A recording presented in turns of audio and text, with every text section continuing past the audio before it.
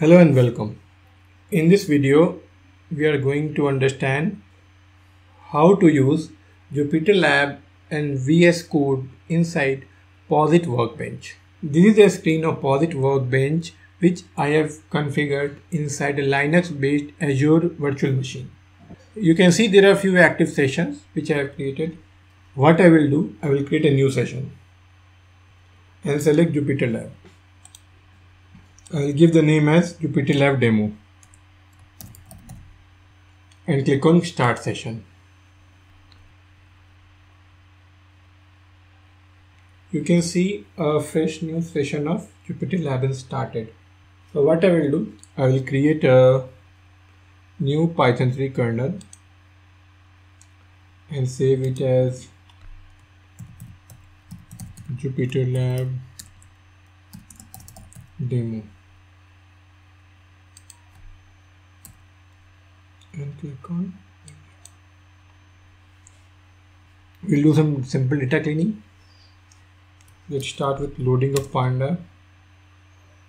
Then I will use sample data, which is a bird's eye of clinical trial available on internet. I will share the link of the data on description. So this command has loaded the data. Then I will see what is the structure of data. So we have the columns like sponsor, then start month, status, condition.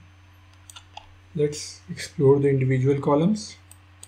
Like, let's start with what is the shape of data. So there are around 13,000 records, and then see how the data is spread across different status. So completed has most number of records, and finally we will see the count of each sponsors. GSK. So this is how we can work on the Jupyter Lab inside Posit Workbench.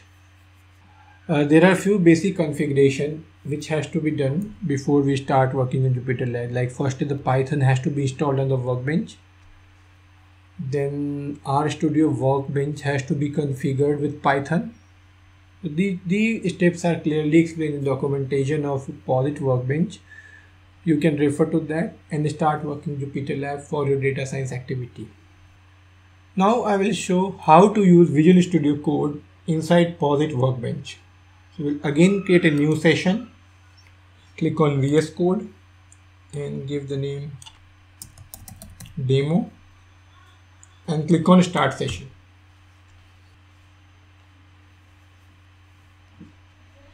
The environment will automatically come. I will show two things.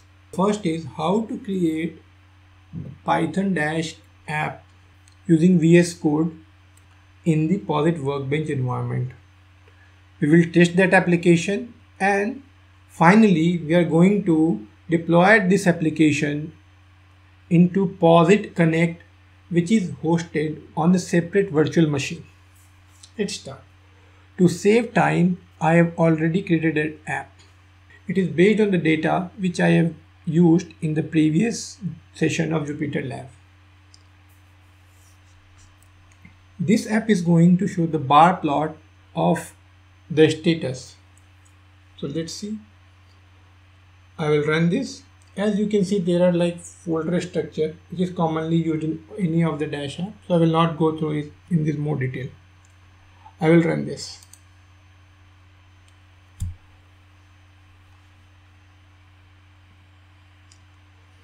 And you can see it's mentioning that Dash is running on HTTP 127 localhost basically. Since whole platform is on Posit Workbench, this link will not work. We will go to the extension Posit Workbench where there is a mapping, bird's eye view. So we'll click on the link, a new tab will open, and you can see the dashboard here. So we have the name of the company here in the filter, and the bar plot is appearing here. So we will click, if we change on the company name, the count will change. So here the app is working perfectly fine. Now I am going to deploy it on RStudio Connect. The first step is I will activate the virtual environment. The next step is I will add the Posit Connect server. So this is a command, and the last is I will deploy. We are going to use RS Connect to deploy to the Posit Workbench. Okay, we are not in the correct directory, so let me go to the correct directory. Project -app private. Now we'll see what is the content. Bird's eye, and we click on deploying, and you can see there are two links appearing, and the application, the dash application, is deployed to the RStudio Connect. We'll go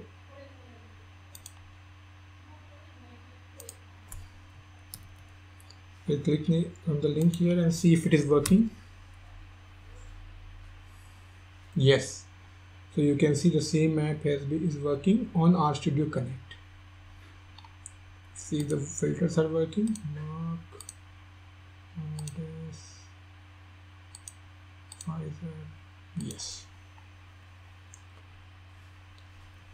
So this was a small introduction on how to use Jupyter Lab and VS Code inside Posit Workbench. I hope you liked the video.